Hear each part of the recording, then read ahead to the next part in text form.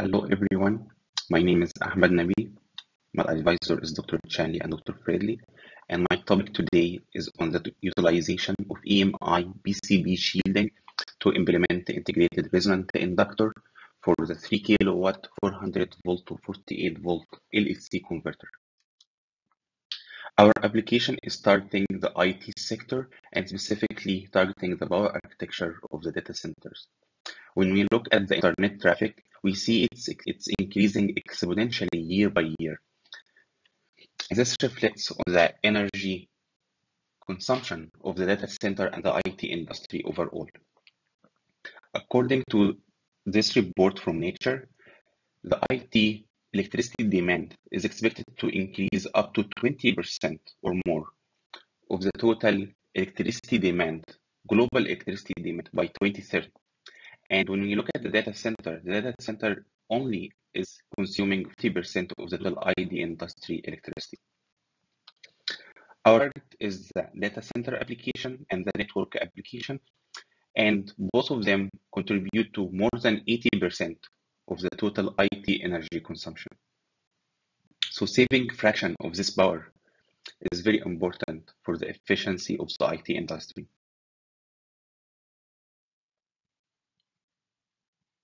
So looking at the data center power architecture and the telecom power architecture, recently we have been using the same bus architecture, which is the 48 volt bus. In here, we have the power supply unit, which has an input of EC and then rectifies the output to 48 volt. And then the 48 volt bus is supplying the line cards or the motherboards in case of the data center. So this 48 volt bus architecture represents an ecosystem for the telecom and data center, and it's widely used. There have been some developments in the 48 volt bus architecture. So in 2016, the Open Compute project released the Open Rack version 2 standard, ORV2. In here, the output voltage has a wide range from 40 volt to 60 volt to control the charging profile of the battery bank unit, which is directly connected to the bus. The nominal output voltage is 54 volt, and the peak efficiency required from the power supply is more than 97%. However, there are some limitations, like the wide out voltage range makes the design of the DC-DC stage harder, and it's usually over-designed for higher voltage and higher current. This makes the efficiency of the DC-DC stage lower, and also the efficiency of the bus converter, the 48 volt to 12 volt or 48 volt to 1 volt converter, lower. So recently in 2020, the Open Compute project released the new standard, Open Rack version 3. In here, they fix the output voltage approximately around 50 volt, and the battery bank unit is charged independently using an independent battery charger. The nominal output voltage in here is 50 volt, and therefore there is no wide output range anymore, and this makes the efficiency of the DC-DC stage higher, and also the efficiency of the 48 volt to 12 volt or 1 volt converters higher. Therefore, the peak efficiency of the power supply unit is expected to increase more than 97.5%. With a narrow range output voltage, we expect to have easier design for the DC-DC stage, and we also expect to have higher DC-DC efficiency. In CPES, we have been working on the DC-DC converter design of the 3 kilowatt power supply to help increase the efficiency and the power density and reduce assembly cost at the same time. We have went through multiple generations. The first 3 generations are running at high frequency of 1 megahertz. In here, we can achieve very high power density. However, the peak efficiency was limited up to 98% for the DC-DC converter. And then in generation 4, we optimized the frequency to find the best frequencies that can achieve the best efficiency to be competitive to the state-of-the-art solution. In generation 4, we run the DC-DC converter at 300 kilohertz and achieve efficiency close to 99% and power density 4 times higher than the state-of-the-art solution. with the PCB magnetics, we can get the same state-of-art efficiency. We have less labor-intensive design, thanks to all the passive and active components are integrated on the same PCB. We can integrate EMI solution by adding EMI shielding layers to the 6-layer PCB board we are using. And we can get better thermal management thanks to the PCB-based magnetics, which has naturally high surface-to-body ratio.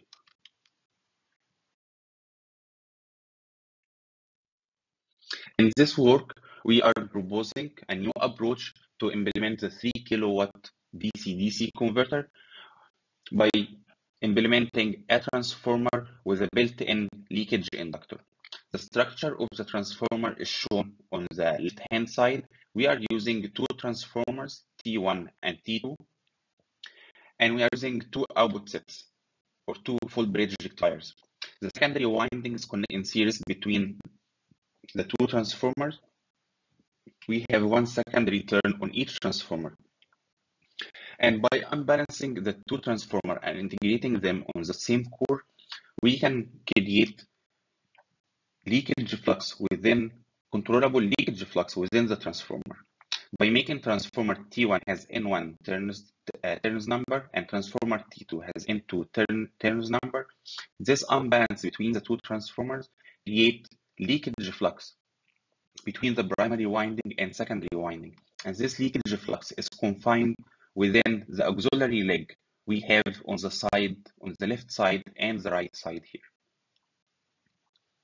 The benefit of this approach is that we can get smaller footprint than conventional approach where we have an independent or standalone resonant inductor, and we can get higher density integration. So this shows the top view, which shows only two transformers, and these two transformers has built-in leakage inductance in them. This happened because of the unbalance between transformer 1 and transformer 2.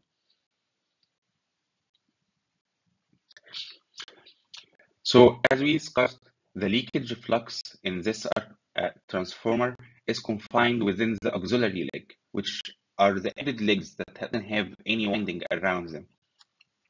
When we look at the finite element simulation at the leakage flux at full load, we show here the leakage flux distribution in the core, and we find that the leakage flux circulates between one of the transformers and the auxiliary leg closer to this transformer.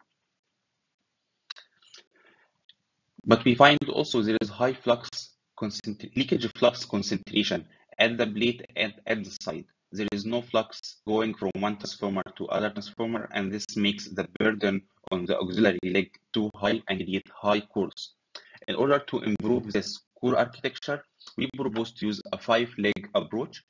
And here we have still two transformer legs, and then we have 3 auxiliary legs, two on the left and right side, and one extra leg in the center.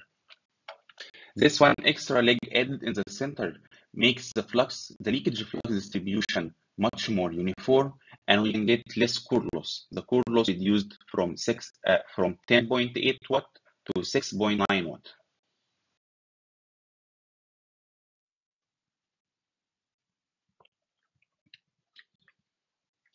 As we discussed earlier, the leakage flux can be generated in the transformer by the means of unbalance between the two transformers.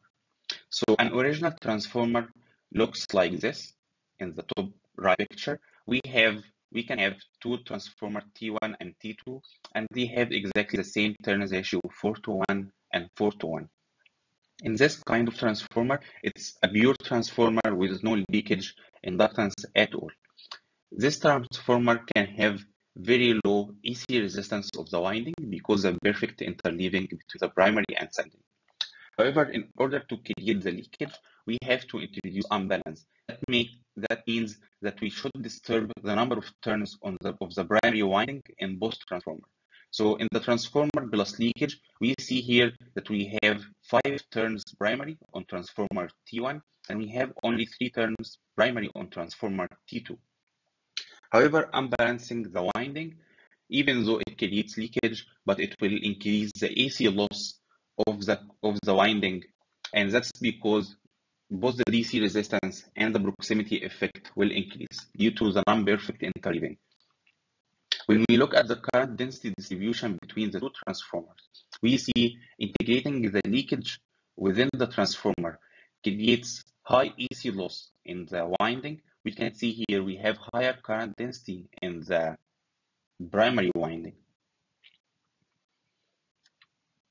When we compare the magnetizing, resonant, and winding loss between the two cases, we see in the original transformer we have very low resonant inductance or leakage inductance thanks to the perfect interleaving of the original transformer. However, with the integrated transformer plus leakage, we see that we can increase the leakage inductance and also control it to 2.6 microhenry. So the unbalance creates more leakage inductance, which can be used as series resonant inductor. However, the catch is with the transformer plus leakage, due to the disturbance of the interleaving between primary and secondary, we increase the winding loss a lot, from 13 watt to 17 watt. This represents 30% increase in winding loss as a price we have to pay to integrate the leakage within the transformer.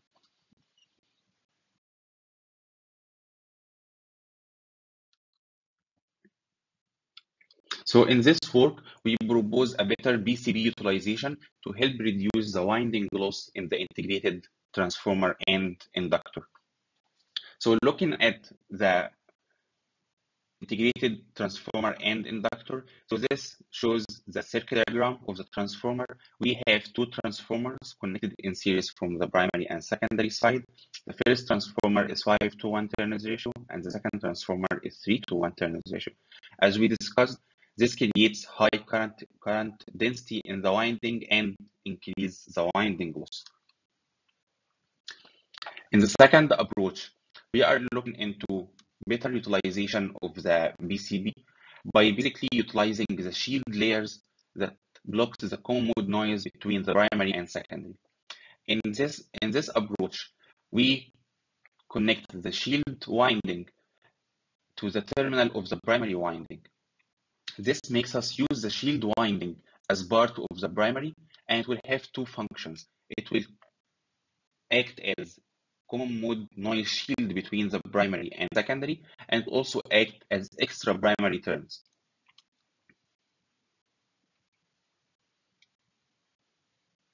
By utilizing the shield winding in both transformers, we can have 100% PCB utilization, unlike the previous case where we only utilize 4 out of the 6 layer PCB.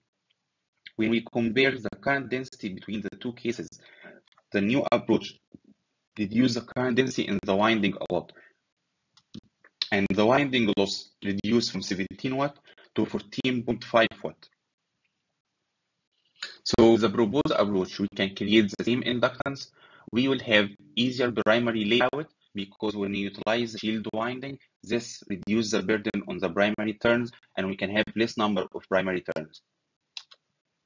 We will have greater PCB utilization. Here we use all the 6 layers as part of the winding, unlike the previous case where we only use 4 layers out of the 6 layer PCB.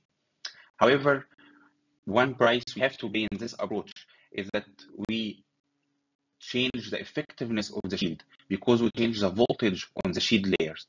The question is by how much, and this will be a trade-off between the EMI performance and the winding loss.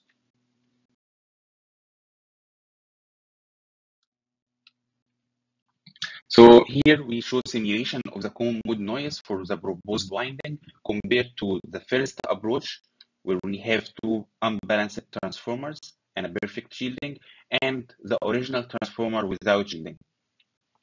So on the bottom picture, we show the common mode noise simulated results. We see that adding the shielding in approach 1 reduces the common mode noise by 20 dB. And then in approach 2, in the proposed approach with full PCB utilization, we change the voltage. We add some offset on the voltage layers, which will create some common mode noise, and this offset will increase the common mode noise by 3 dB. So In the proposed approach, we have a small increase in the voltage between the shield layers and the secondary layers, and this only accounts for 3 dB increase in the common mode noise.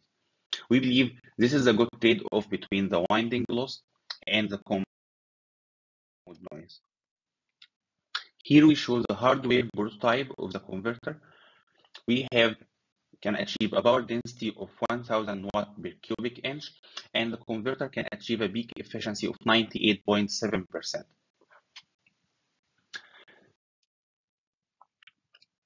Lastly, we can fit this converter within the recommended open rack power supply specs. The open rack power supply is shown on the left side. It has 520 millimeter length by 73 millimeter width, and it comes in one new form factor which has a profile of 44 millimeter. The designed module has a power density of 1 kilowatt per cubic inch. When we fit it inside the power supply form factor, it can only consume 11% of the total volume, and it comes with also very low profile, which leaves a lot of space for the cooling to be effective. In this case, the total power supply power density is actually fixed by the open rack specs and comes at 30 watt per cubic inch. In order to increase the power density of the open rack power supply, we can fit up to 3 modules of the designed 3 kilowatt DC-DC converter in the power supply form factor, and it will only consume 33% of the total volume. 67% of the remaining volume of the power supply can be used as 9 kilowatt BFC plus EMI. By using the PCB magnetics, using this proposed design, we can enable up to 9 kilowatt per power supply, which will increase the power density and increase the throughput of the power consumed by the server rack. Thank you. This has been my presentation, and I'm welcoming any question. Please contact me on nabih@vt.edu for any questions or recommendations. Thank you.